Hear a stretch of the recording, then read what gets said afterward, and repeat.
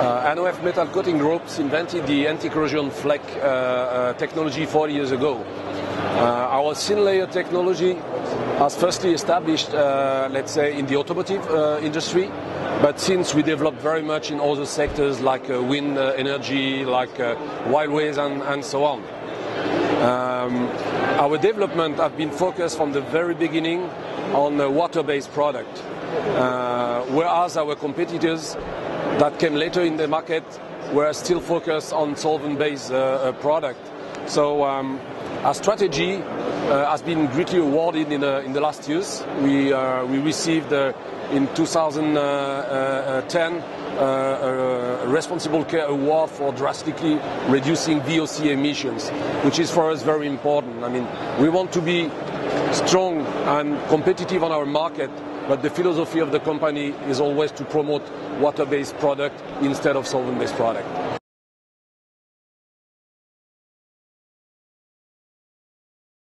Globally speaking, our product can apply to every type of metal parts, like brake discs, for instance. But it's true that over the years, fasteners, all type of fastener, became the first customer activity for our products, around, let's say, 80%, and therefore, I mean, today being here close to customer is very important because it allows us to meet with them, to listen to their potential issue and decide with them what type of actions we will apply.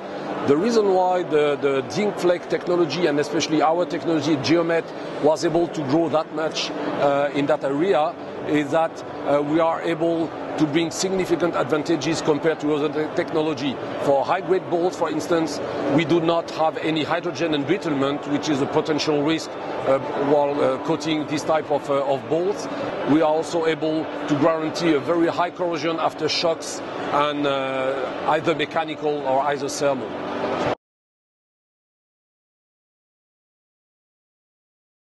Well, I would say that the expectation on the fastener market versus our coatings in general have drastically increased, and especially from functional point of view.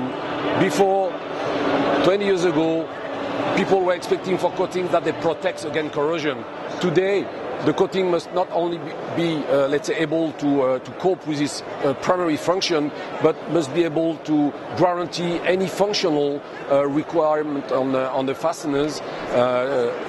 In the last years, for instance, most of the premium German customers decided to increase the old tightening test, and now they require multi-tightening test up to 5 times at very high speed, and this should be repeatable on various type of material like aluminum and e-coat, which make the life not easier, but push us to develop new type of top coats, and this is what we have done in the last years.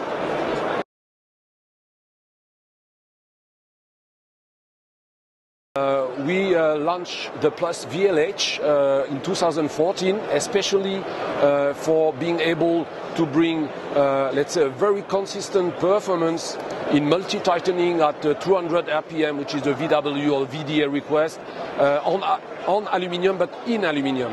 Most of the customers use aluminium for chassis parts, and now this is very important because once they try to assemble the part, if the screw is not assembling properly, they have to scrap everything, not only the screw but the global chassis parts. So this is very key point, and since we introduced that in 2014, all our premium customers in Germany mostly have switched to this coating. In 2015, we started to push our GeoCoat family, which is a top coat that we developed to be able to respond to some higher requirement against chemical aggression, for instance, wheel cleaners, which is also something that is a kind of a new request from the market. And last but not least, what we are really focusing on in that fair is our new Geomet 430 that we launched end of 2016. Basically, before the black system with zinc flakes were black top coats applied on silver base coats with minimum 2 layers of black top coat.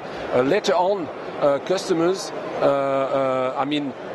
required to be able to provide something that would be more consistent, because after shocks you might see the silver base coat underneath of the black coats. So we decided to, on customer demand, to develop a totally new black base coat, which is not easy, was where your main compounds are zinc and aluminium, but we did it, and now we introduce the 430 with a new black top coat, and we can not only guarantee let's say a consistent and robust black aspect even after shocks, but we were able to decrease the number of layers to 3 instead of 4. So we are launching. We got our first approval by VW at the end of 2016, and we also received a PSA Peugeot approval beginning of this year, and we are currently ongoing with all OEMs to get the new approvals.